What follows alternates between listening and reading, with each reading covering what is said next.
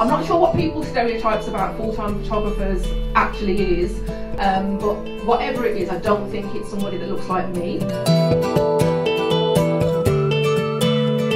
Whenever I show people my portfolio or my website and tell them about some of the people I've worked with and some of the people I've photographed, the next question then generally is, did you take these pictures? My nan basically said, what, you're going to take pictures? Because how can that sustain a living? You know, when you go into a career and you think to yourself, okay, it'd be absolutely amazing if I could do X, Y, Z. So these are probably my 5 biggest kind of like wow moments in my career. The first one, photographing Barack Obama and David Cameron, that just feels like a really kind of iconic picture now because neither of them are leaders anymore. But yet I was privileged enough to be one of the people to kind of get that photo. So name some of those people for me. Beckham, Andre, not everybody knows her, so well done. The reason I take people through some of this type of work is just to show that there are creatives like me, that look like me, that are doing this type of thing.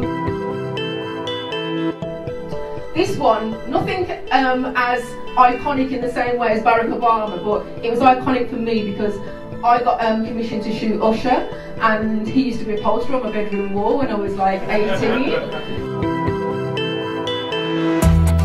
The previous one was Richard Branson. I was going to ask him about my Virgin Media because it is running a little slow at the moment.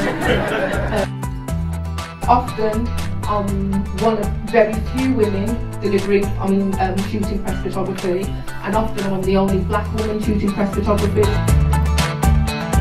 So I would say if this is something you want to do as a full-time career, it's just to keep practicing so that your skills are always up to what the market needs. As a creative, you can go through periods of time where you really feel like this isn't working, I'm not going to be able to make this work, I'm not going to be able to make a career. How do I pay my water bill? How do I pay my mortgage? When I first decided to go into photography 10 years ago and people thought I was crazy for doing this, I could never have imagined my career path would lead to some of the places that it leads to now. Being full-time in a creative career is completely viable and possible. So I'm going to end there.